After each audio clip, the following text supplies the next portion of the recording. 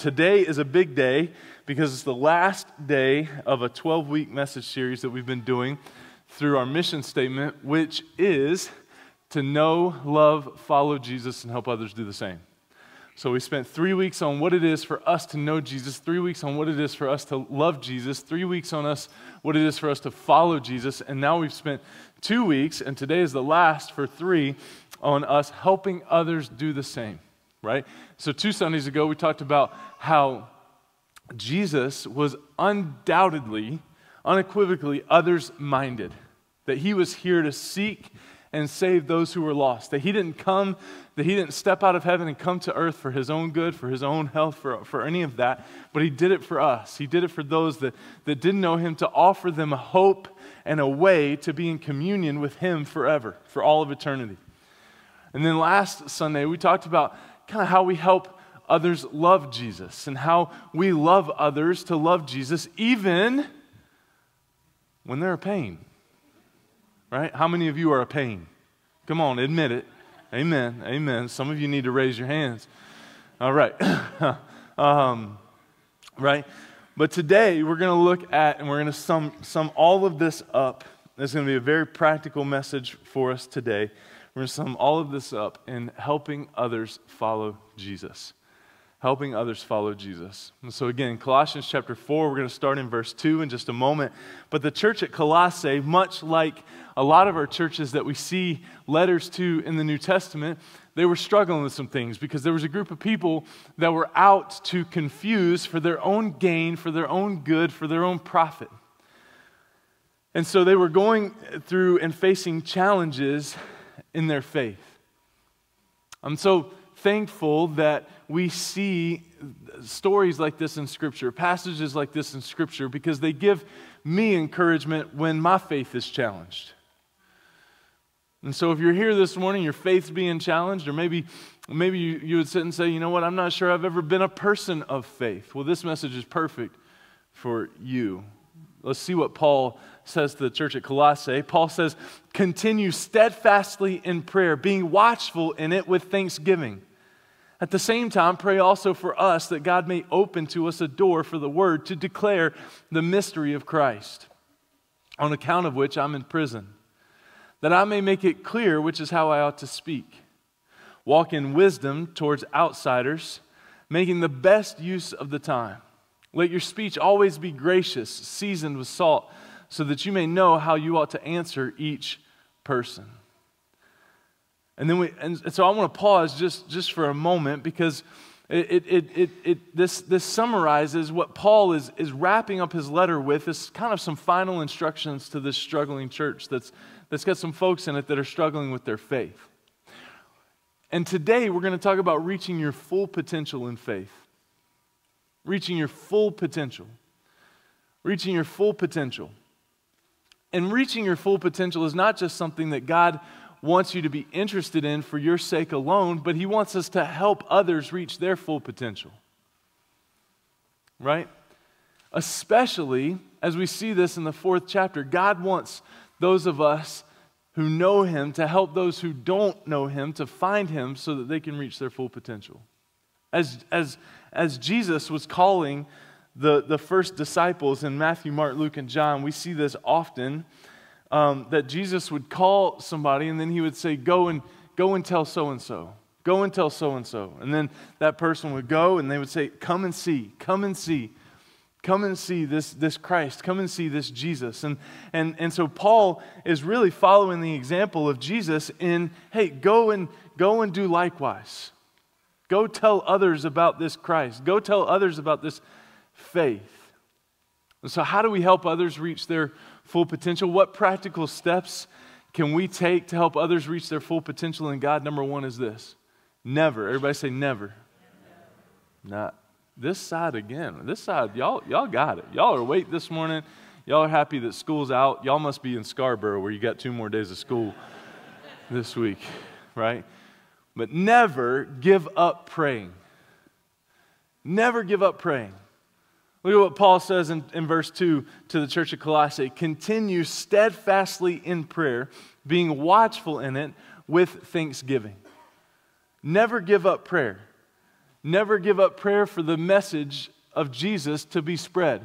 Never give up prayer for the person. There's never a person that is too far beyond the reach of God. Never give up prayer for that person.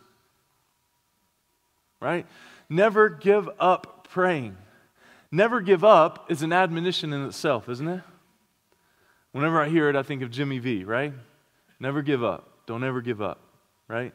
Never give up is an admonition in itself. It can be applied in many different areas, but here, Paul in Scripture applies it to prayer. Never give up praying. See, we need to be encouraged not to give up praying for the message of Jesus to be spread. We need to be challenged to never give up praying for the message of Jesus to be spread. And so my question for you this morning is, have you given up in your prayer life in this area? That Jesus would continue to be spread in our culture, that Jesus would continue to be spread in our community, that Jesus would continue to be spread in our family. Because He's still moving, isn't He? And so we should pray that He would still move and that the gospel would still spread. The Word of God and the Spirit of God, I believe, are challenging us today to rekindle our prayer life for others. That knowing, loving, and following Jesus and helping others do the same starts with prayer. Otherwise, who's in control of it? Right? If we're not leaning on the supremacy of God in other people's lives, who's in control of it? See, the first step to healing relationship is praying for the other person. God, give me the strength to not pound them the next time I see them.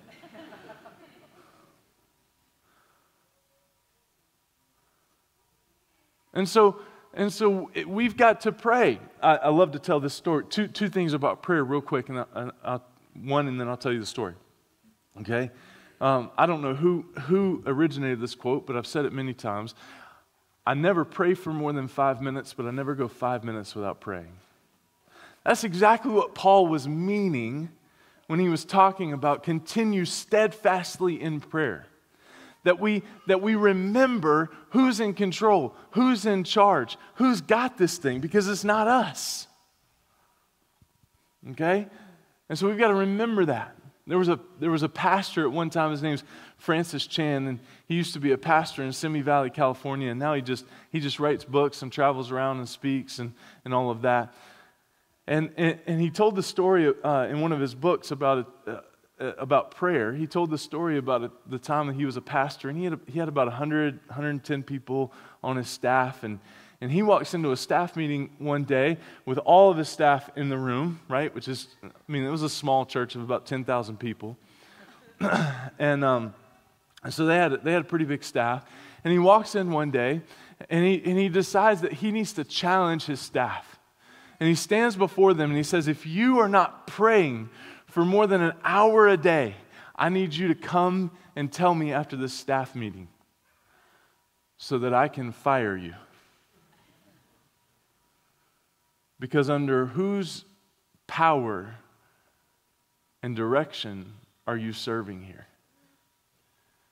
And I don't know if anybody went up to him and was bold enough to actually tell him and test him in that.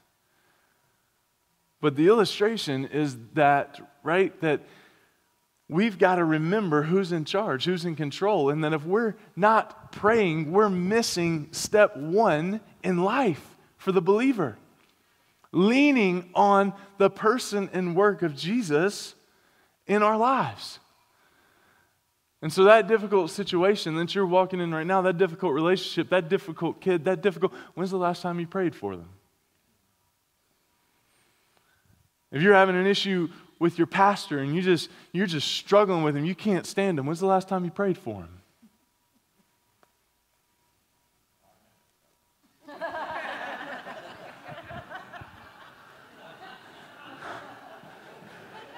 I'm going to send you back to Italy or wherever it is you came from.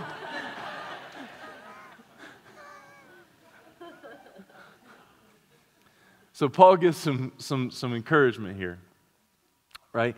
Continue steadfastly in prayer.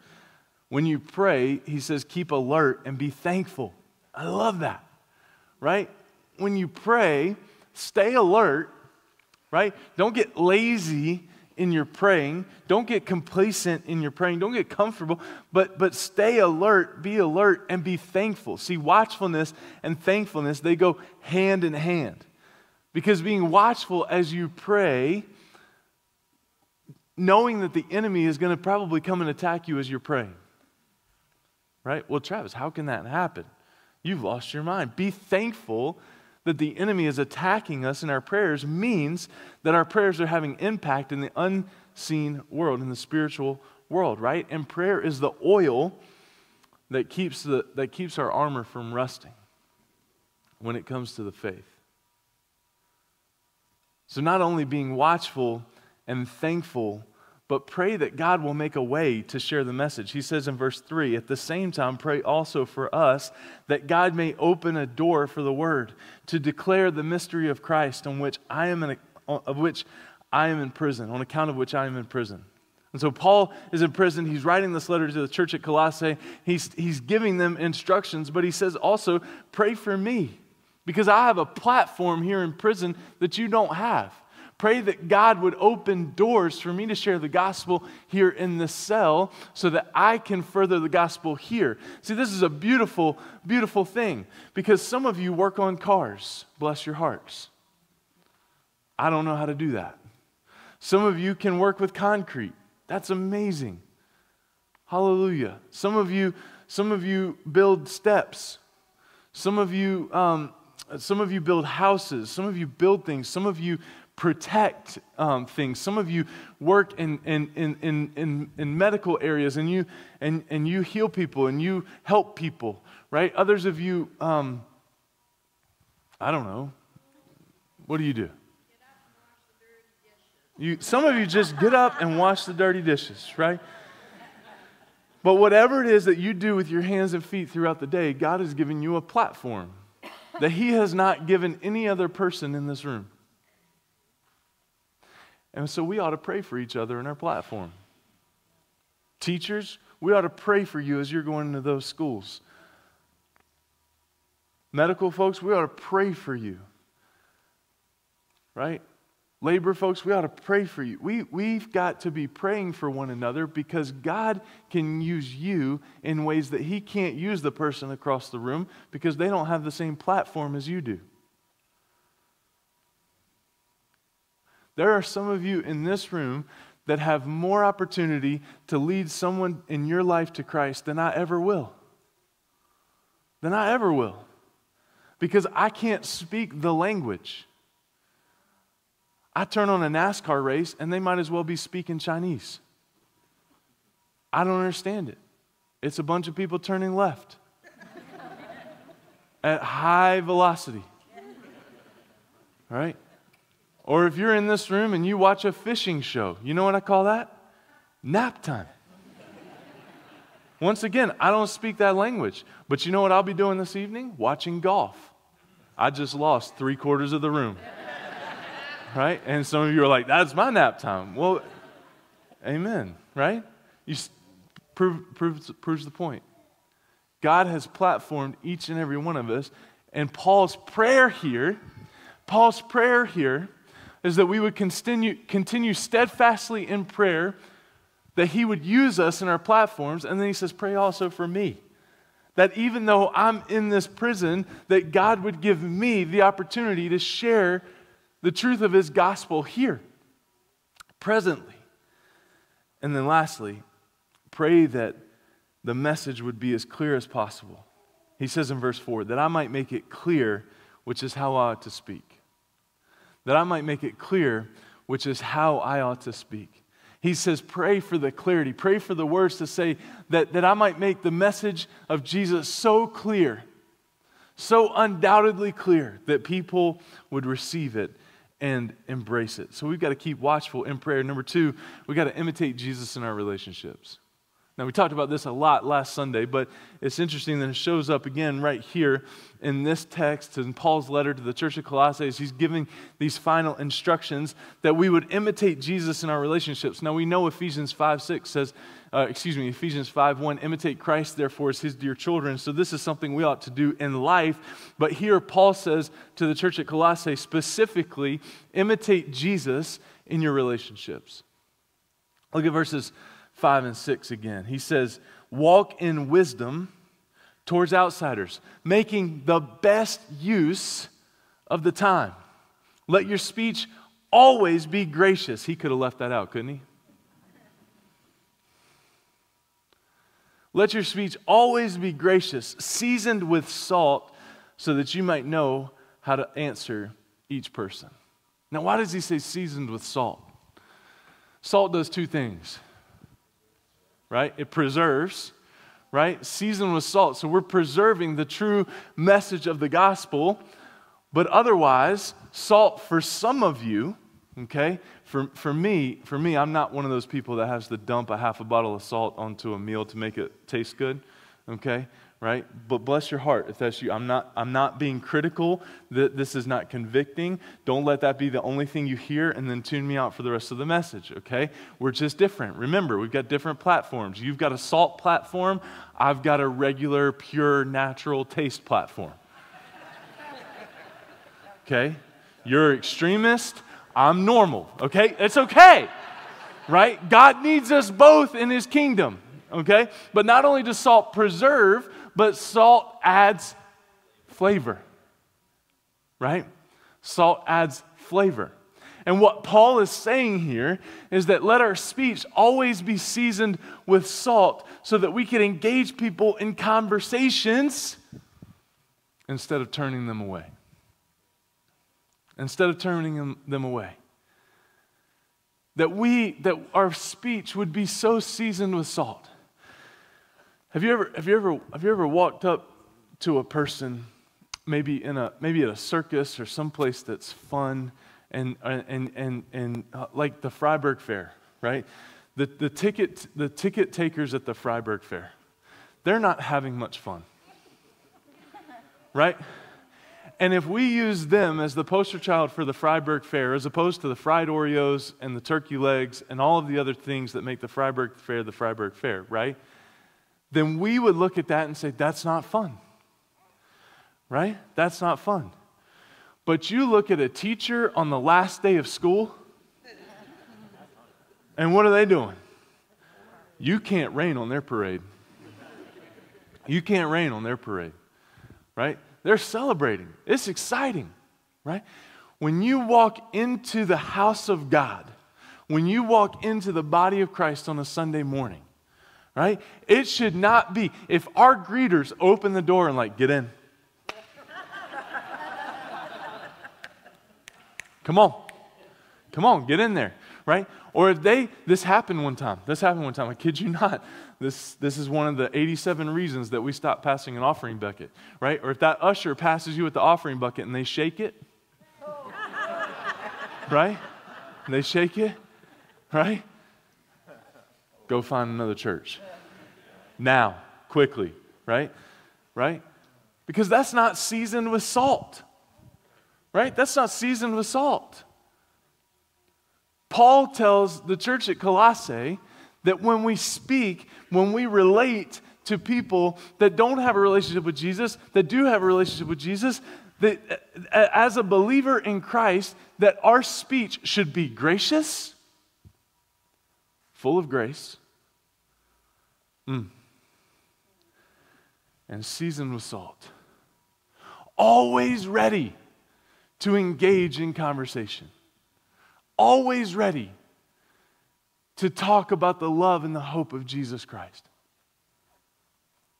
in a way that preserves the true gospel, that doesn't put words in Jesus' mouth that he never said, to preserve the true gospel and make it appealing to people. Now, that doesn't mean twist the truth to make it appealing, seeker sensitive. I'm not going there. Right? But how do you make something appealing to somebody?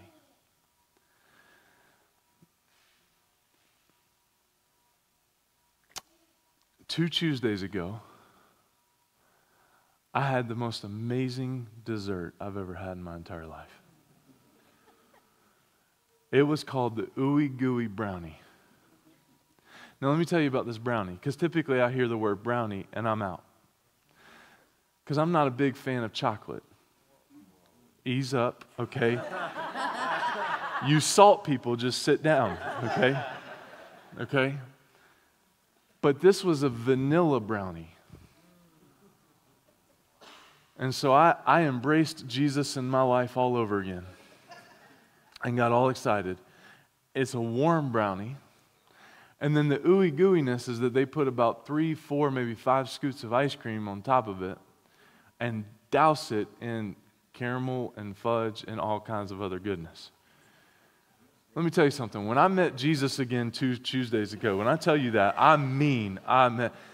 And here's the best part about it. You could get as much as you wanted because it was included in your price. I can't tell you that. It's not in this state. It's at Magic Kingdom, Disney World. And so it's even more magical, right? And I had this, and it was amazing. And you know what my first thought was? I want everybody I know to have this. I want everybody I know to have this. Everybody's got to have this.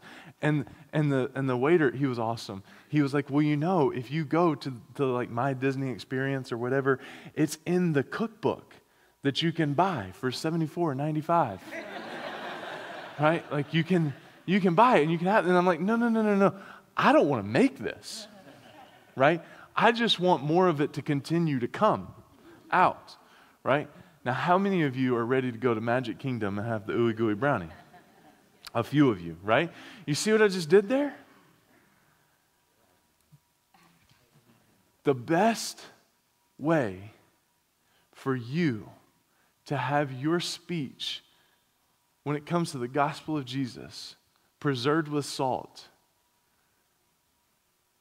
and taste better is to walk up to somebody and tell them a personal experience about how you experienced God in your life. Hands down. The best message that you have to spread the gospel of Jesus is how He has moved in your life. Because no one can get as passionate about your story as you can. No one. No one can get as excited about God in your story as you can. We can get excited with you, but we can't share the same passion that you can. Because you've got to experience it, right? You've got to experience it for yourself. And so as you've experienced it for yourself, that's what Paul is saying is go and tell others about the hope that you have in Jesus and about what He's done in your life. About what He's done in your life. Because no one can get as excited about your story as you can. And so that's how we season it with salt. Choose your words carefully. Be pleasant. Hold people's interest when you share the good news. All of these things are important as we think about imitating Jesus in our relationships. Walking in wisdom, making the best use of the time, letting our speech be gracious, seasoned with salt, so that we might know how to answer each person. And then number 3, get involved in the lives of others. Get involved in the lives of others. Now, for this, let's look at verses 7 through 18. Okay? There's a reason I saved this for the end. Okay? Tychicus will tell you all about my activities. He's a beloved brother and a faithful minister and a fellow servant of the Lord. I have sent him to you for this very purpose, that you may know how we are, and that he may encourage your hearts. And with him, Onesimus, our faithful and beloved brother, who is one of you. They will tell you of everything that's taken place here. Aristarchus, my fellow prisoner, greets you. And Mark, the cousin of Barnabas, concerning whom you have received instructions, if he comes to you, welcome him. Verse 11, and Jesus, who is called Justus, there are the only men of the circumcision among my fellow workers for the kingdom of God, and they have been a comfort to me. Epaphras, who is one of you, a servant of Christ Jesus, greets you, always struggling on your behalf in his prayers, that you may stand mature and fully assured in the will of God. For I bear witness that he has worked hard for you and for those in Laodicea. and Aristobulus. Verse 14, Luke, the beloved physician, greets you, as does Demas. Give my greetings to the brothers at Laodicea and Nympha and the church in her house. And when this letter has been read among you, have it also read in the church of the Laodiceans. And see that you also read the letter from Laodicea. And say to Archippus, see that you fulfill the ministry that you have received in the Lord. I, Paul, write this greeting with my own hand. Remember my chains. Grace be with you. We see in this letter, in the closing of this letter to the church at Colossae, that Paul was no doubt ingrained in the lives of others. He knew them. He knew that two of them were Colossians. He said, these are one of you. And they've been praying for you. Paul was intimately involved in the lives of these people that he writes about. So how do we apply that to our lives today? I'm glad you asked. Get involved in the lives of other people by being an encourager. By encouraging someone. By telling someone, hey, you know what? You're doing a great job. You're doing a phenomenal job. You're doing a great job. In verses 7 through 9, we see Tychicus and Onesimus. Paul sent them to cheer the Colossians up.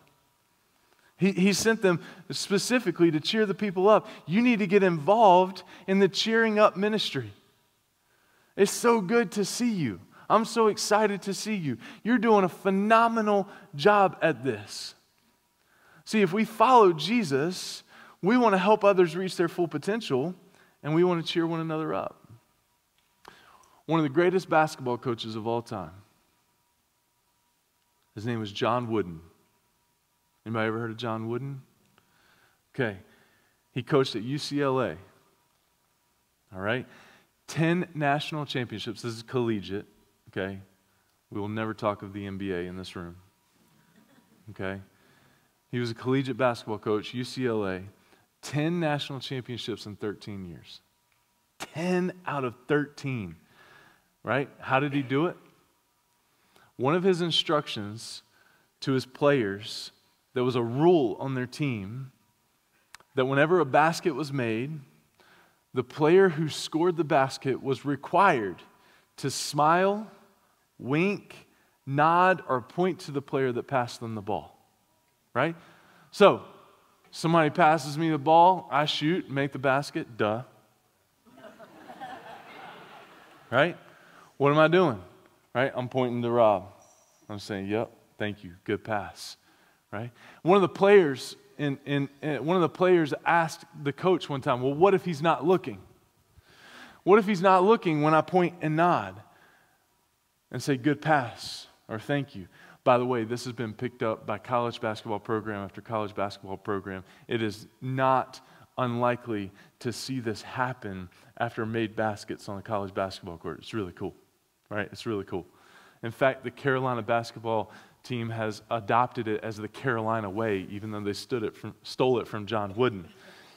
That's what we do in Carolina. We just steal good ideas. Anyway, that's why I got out, okay? Right? So one of the players looks at Coach Wooden and says, what if he's not looking? And Coach Wooden's response was amazing. He said, they'll be looking. Everyone's always looking for affirmation and appreciation. Everyone's always looking for affirmation and appreciation. And the player was interviewed and he said, sure enough, every time I made a basket and I went to point or nod at the player that passed it to me, they were always looking. Cheer up. Cheer up. Make the best of the tough days and find a way to encourage those close to you. Find a way to bless someone around you. As you go eat lunch today, find a way to thank the person serving you, even if they pour your Diet Coke all down the front of you. Thank you, I was warm. I'm not anymore. you're amazing. Right? Find a way to be cheerful. Because here's the thing, and I get pretty passionate about this. You see the cross up on the stage. Jesus didn't go to the cross so that we as Christians could reflect the most boring culture of all. He didn't. Church, Sunday mornings should not be the most boring times of the week. If they are, we're doing it wrong. It doesn't mean it should be a joke. It doesn't mean it shouldn't be challenging. It doesn't mean it shouldn't be. It doesn't mean that it should be a water or milk or whatever. But it means that we should be excited that we get the chance to come into a place freely, opening the Word of God, freely talking about the hope that we have in Jesus, freely helping others embrace Him in their difficult lives. Because this is why Jesus died. This is why He came. So that the church could be active, seasoned with salt, gracious in their speech, involved and engaged in the lives of other people. So cheer up. Before you leave today, pay 3 compliments to somebody, even if it's the same person.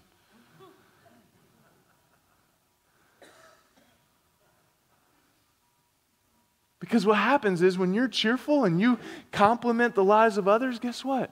It makes you happier too. It makes you happier. Get involved in the lives of others just by being there. Not only by being an encourager, but just by being there. We talked about this last week. Aristarchus was in jail with Paul. They were together. Paul had someone with him just to be there.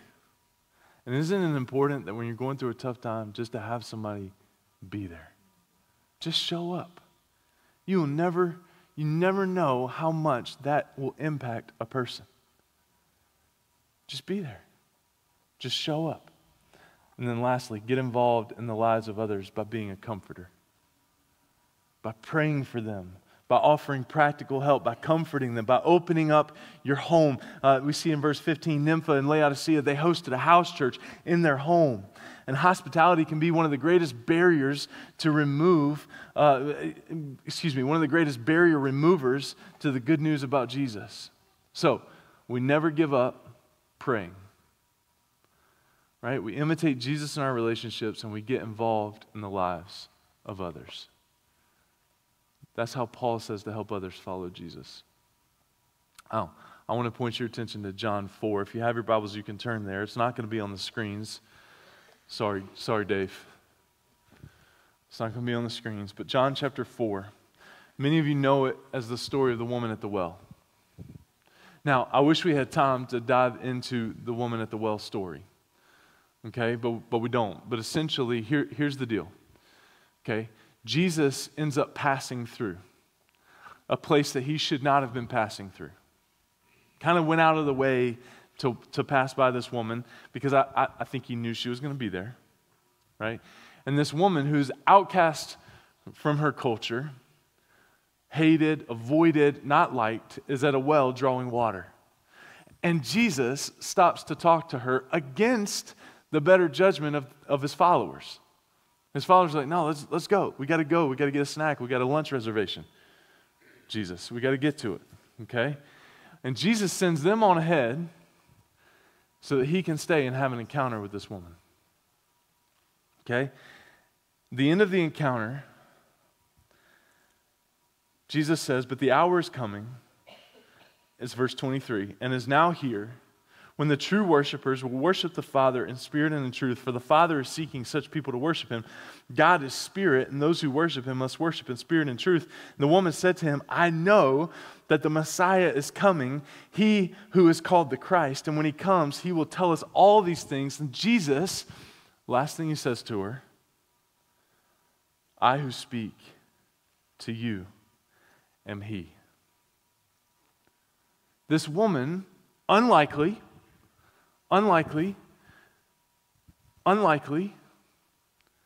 has now had an encounter with Jesus, just like Zacchaeus last week, the wee little man in the tree, the sycamore tree. Unlikely, had an encounter with Jesus. You see a trend here that Jesus comes for the outcast. Jesus comes for the unlikely. That if you feel like you're too damaged for Jesus, you're in a great place because he still desires you.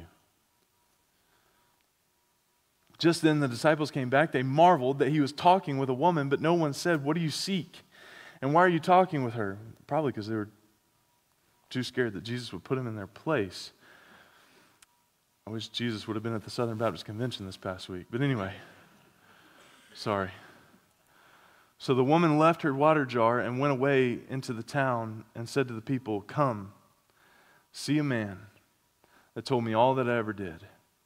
Can this be a Christ? Can this be the Christ?" Excuse me. And they went out of the town and were coming to him. Now I want you to see this. Jesus didn't tell that woman, "Hey, go. Never give up praying. Go and imitate Jesus, imitate me in your relationships," right? Go and get involved in the lives of others. It was a natural response for her. That she had had such an encounter with Jesus. She had had the most amazing experience. And she goes in as an outcast to people that want nothing to do with her. And she's tapping people on the shoulder. "Hey, I know you're trying to feed your family, but you need to stop for just a moment and you need to come with me and meet someone that told me everything I ever did. Yeah, all the stuff that's filling your dinner conversations about my sin and my past and my life as you're gossiping about me, you need to cut all of that out because he just told me all that I ever did and he loved me anyway. Hey, I know you're busy. I know you're trying to make life happen. I know you're trying to raise your kids. I know you're trying to work. I know you're trying to be faithful. I know you're trying to heal your marriage, but you need to stop for just a second. You need to come with me. You need to meet a man that told me everything I ever did and loved me anyway, because I think he loves you too. You need to stop what you're doing. Stop what you're doing and come with me. Because I just met someone, I just had an experience, and I want you to have it. Can you imagine this? Someone has outcast you, and they are the first people that you go back to with the best news that you've ever heard, ever received. Talk about counter. These people have put you out. These people have disgraced you. You're going to get water in the afternoon just so you can avoid the other women at the watering hole? Because you don't want to experience the shame and the embarrassment that you've experienced time and time again from these same people, and yet you encounter Jesus, and the first natural inclination is for you to go and tell them about the experience that you've had with Jesus so that they can come and do the same. That's supernatural. That's supernatural. There's no logical explanation for this, aside from the Spirit's leading and the Spirit's grace in giving her the strength to go face the people that had led her to so much shame and embarrassment for her sin, and say, "Come. You got to come with me. You got to drop what you're doing. I know you're busy. I know you think you'll get to him in 10 years when the kids are grown. I know you think you've got forever, but you need to stop what you're doing and you need to come right now and meet this man." And look what happens. I'm gonna skip down for just a minute. No, I won't. Let's read the whole thing. Verse 31, he says, "Meanwhile, the disciples were urging him, saying, 'Rabbi, you got to eat.' But he said to them, 'I have food to eat that you don't know about.'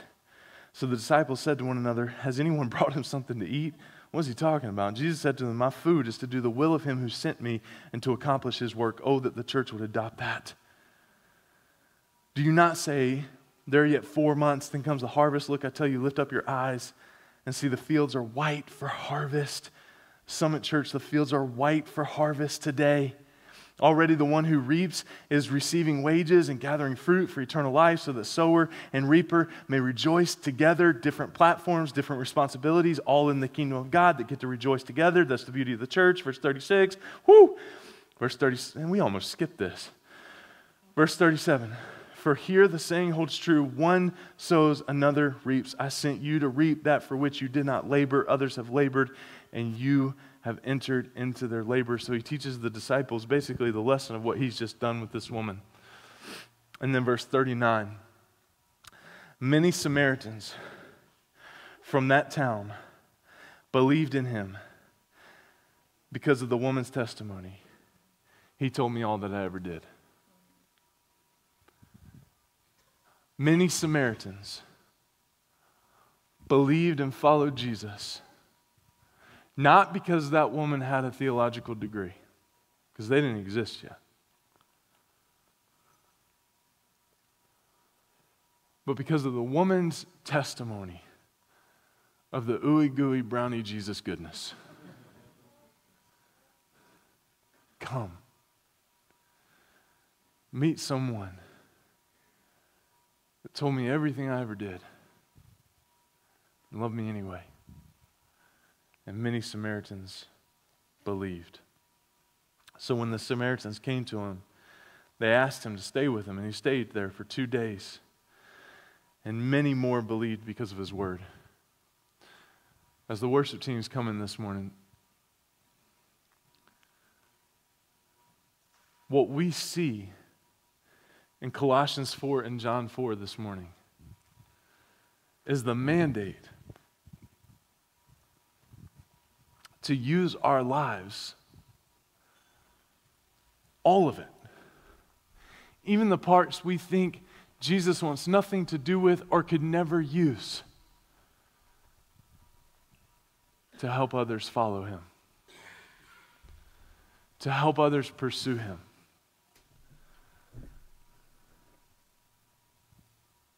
This is the call of the house of God. This is the call of the church. That we would first, in all things, pray. Pray. Pray over ourselves and the needs that we have and the things that and the things that we're walking through. And pray for the platforms and other people that we might be able to share the good news and of the hope that we have in Christ Jesus. But pray to imitate Jesus in our relationships. Like we talked about last Sunday, to believe positive intent. To trust that the leaders of the church are not just trying to upset me or make me mad, or to trust that my husband didn't mean to be lazy and not do the dishes, but that he had a reason, that he wanted the house to smell like this. For some reason, unbeknownst to me. That's a little far-reaching, but you get the point. That's Father's Day, okay? To imitate Jesus in our relationships. Grace-filled relationships, seasoned with salt. To get involved in the lives of others. To not be so closed off, but to get involved in the lives of others. To experience Jesus ourselves and to get involved in the lives of others. It was clear to me as I read through that Colossians 4 passage and read all those names, Paul knew them. Paul knew the challenges, knew the things, knew their backgrounds, knew their gifts, knew their strengths, knew their weaknesses. Paul was involved in the lives of others. And if he can do that in and out of prison for the sake of Christ, we can do that today.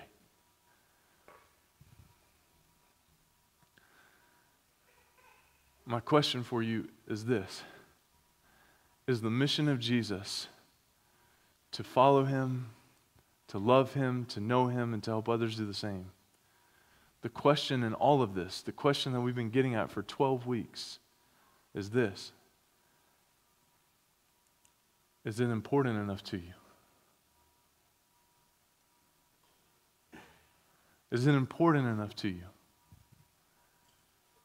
Is the mission of Jesus important enough to you to leave your water at the well?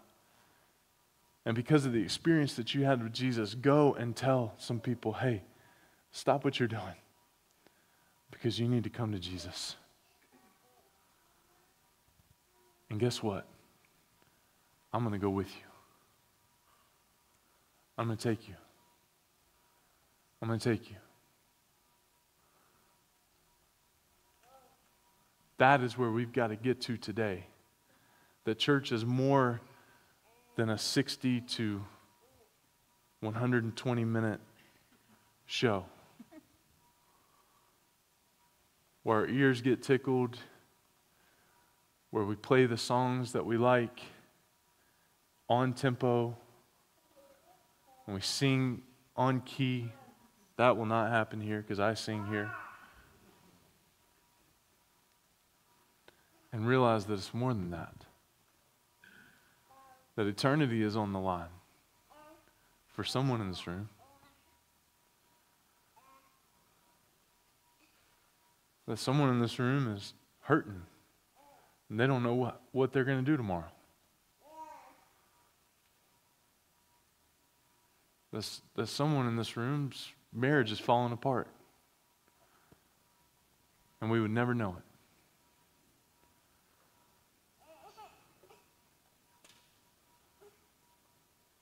Because we're not involved in the lives of one another. Because we're not all about the mission that Jesus has given us to be His church. Because we rather just consume the entertainment. And can I tell you that that is not why we're here? That is not why we're here. We are here to know Jesus. Know Him. Know Him. We're here to love Him. We're here to follow Him. And we're here to help the person across the aisle do the same. Will you get on board with that? Will you embrace that mission with me?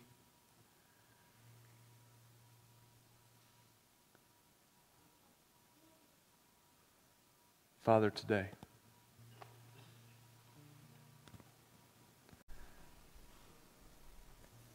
I pray that your church be brought back to what your intention was when you birthed it.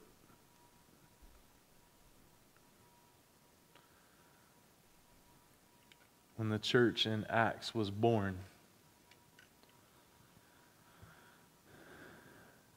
you sent them to be your witnesses in Jerusalem, Judea, and Samaria, and to the ends of the earth. They devoted themselves to one another, to you. And God, today I pray that as we've gotten, some of us have gotten off track from that, have gotten distracted from that. God, I pray that you call us back to the original mission statement of your church. God, that it wouldn't be about the thing that we've made it. It wouldn't be about how far I had to park from the front door today. It wouldn't be about the song list. It wouldn't be about an ooey gooey brownie. But it would be about you and what you have for your people. And God, I know the stories that we read in Scripture, like Paul's letter to the church at Colossae and John 4 and this woman at the well. God, you want those stories today. You're the same God today that worked those miracles then. And so God, today I pray for each and every person in here that they would devote themselves back to you. That they would devote themselves back to prayer. That they would devote themselves back to getting involved in the lives of others. And that we would do it all for your glory, for your name's sake. In Jesus' name I pray.